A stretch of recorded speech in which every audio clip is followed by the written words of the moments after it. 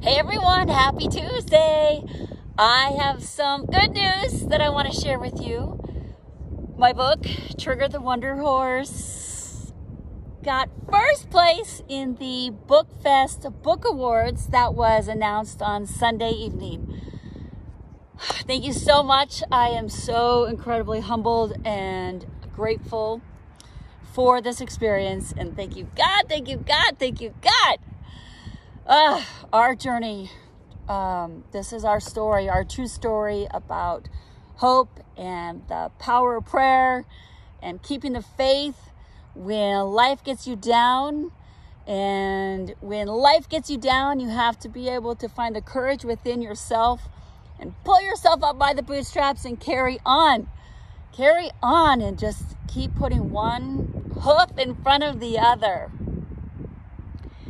You know, the day that I registered for this particular book contest, I was at the coffee shop and it just seemed like I was encountering one challenge after the next, from the internet going in and out to the file being too big, distractions, the phone ringing, you name it, it was happening. And I was just like, stop. Couldn't do it. Then finally I got it done. So then I came to this particular park and sat down at this bench and I began to pray. And I just said, God, I need a sign. I need a sign to know that I did the right thing.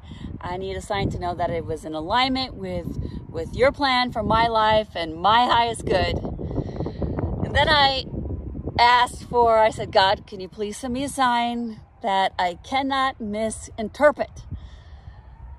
There's just no room for me to misinterpret a message at that particular moment.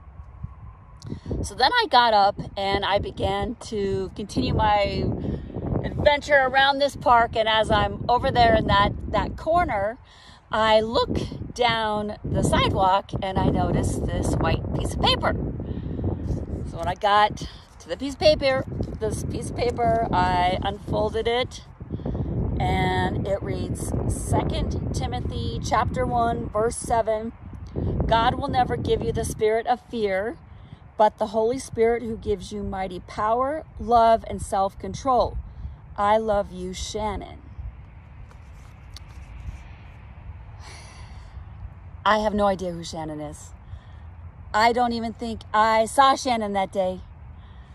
But I am incredibly grateful for Shannon for God working through her to give me this message when I needed it the most.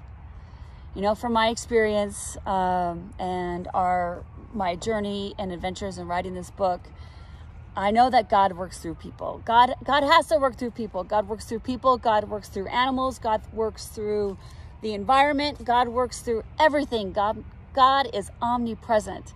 And it is our job just to pay attention to what and who is showing up in front of us, being our greatest teacher in that moment, and to giving us some sort of message that we can apply to our life. You know, it is no secret that life is full of challenges and ups and downs. And in that moment, we get to decide who we want to be and how we want to show up for ourselves and each other. And this is my invitation to you that if life gets you down, to find the courage and the strength within, to collect yourself, to pray, and to just bring in the power of love and the guidance from the Holy Spirit, and to find the courage to get up and to continue on and put your best hoof forward. So thank you so much. Thank you so much for being on this journey called life with me. Thank you so much for the support in Trigger the Wonder Horse. And I look forward to continuing this adventure with you. Have a great rest of your day, and I'll talk to you soon. Namaste.